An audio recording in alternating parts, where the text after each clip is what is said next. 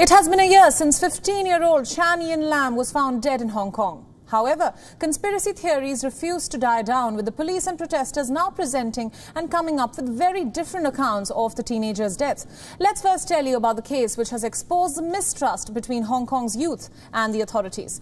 15-year-old Chan was caught in a crossfire between the police and protesters in August of 2019. The teenager then released a video asking why she was being targeted.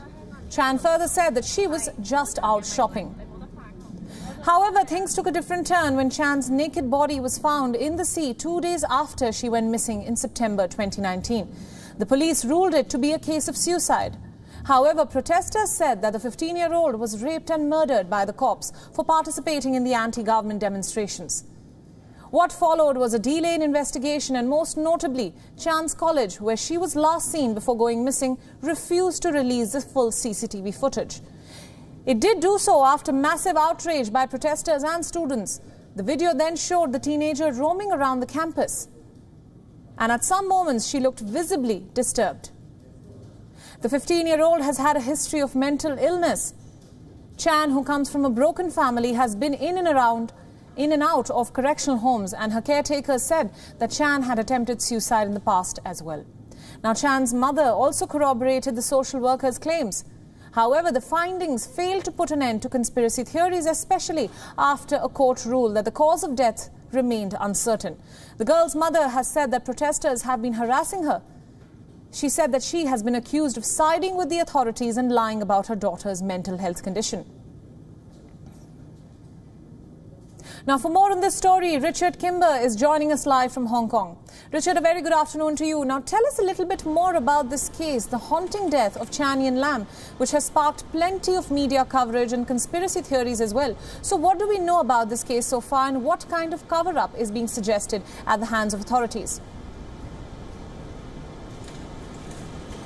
Well, it's now a year since this all took place, and the coroner's inquest that tried to investigate in more detail exactly what may have happened ultimately concluded without reaching a clear verdict. The jury involved in that said that they could not ascertain clearly whether or not there was a suicide involved or an unlawful killing, and they did not want also to say that they conclusively felt that there had been an accident. There simply was not enough evidence in this case. And what this represents really is the growing distrust between the public and the police and the public and the government with regards to so many of these cases that are somehow related to the protest movement in the last 18 months. In this case, very many conspiracy theories circulated very quickly because of a lack of information being made public by the authorities and by the university where Chan was studying, and that basically helped to fuel this idea that something might be being covered up. And that's very representative of what's been happening in Hong Kong in recent weeks, even now, where, for example, the mass public testing for the coronavirus here has been undermined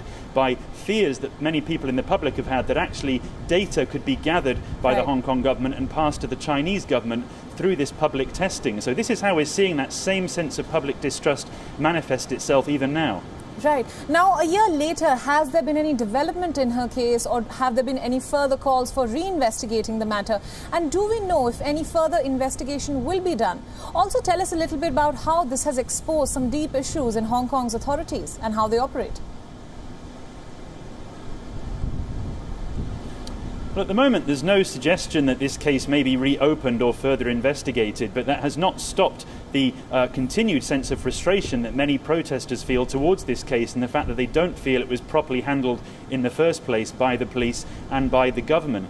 Now the coroner has basically ruled that it cannot reach a clear verdict on the case. There's not much more that can be done from the investigative side as far as many people are concerned, unless, of course, more evidence is presented, and that could include more CCTV footage that so far has not been made available, becoming available. That's something that some of the protest groups who still maintain that there's a conspiracy going on, they're still calling for that, but no real suggestion of any further investigation. The bigger issue, as I say, is how this is exposing more frustrations and distrust between the public and the government, not just in the case of the public testing for the coronavirus, but also in relation to other protest-related investigations, where, for example, there have been incidents tied up in protests that are only now coming to court and only now being investigated some 6, 9 or even 12 months after they took place. And it's becoming very difficult now to really understand what may have happened 9 months ago during the heat of what was often some very violent clashes between protesters and police.